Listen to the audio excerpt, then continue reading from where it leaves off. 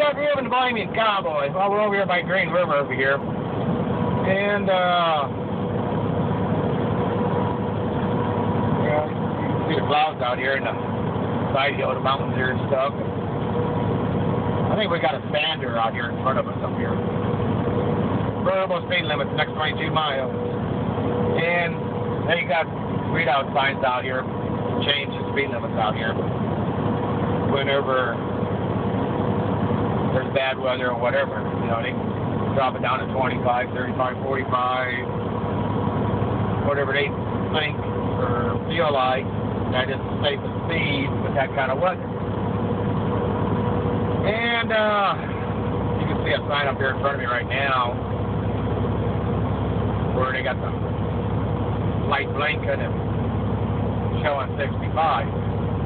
And right back to behind me where it was still 75 miles an hour.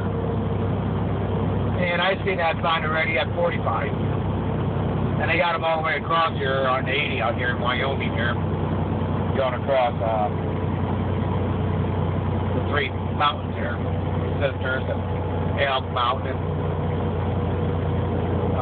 Sherman. Yeah, that salt shaker was putting down sand here. And it looks like he's just getting off there with a scoop up behind him there. Off the exit there. So we're going to spread some sand to get ready in case the weather gets bad out here. And it was snow clearing a little bit back behind me there. And you can just see how the mountains are out here. And it's 24 degrees out there right now, and pretty good weather though. Wind ain't blowing too bad, like it usually does out here. And we've got a tunnel coming up. And oh, it is over here at the top here. And they call these tunnels here the twin tunnels. And you can see daylight at the end of it there, so you know it's not that big of a tunnel, that long of a tunnel. And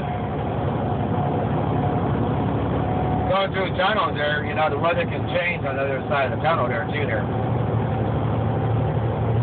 And now you can see the speed limits changed again there now too there, so it's 75 on this side. So you know, like I said, you know, they change it from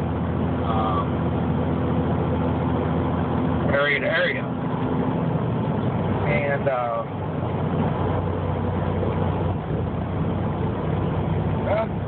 yeah, weather's pretty good otherwise there, so happy trails, be safe, bye.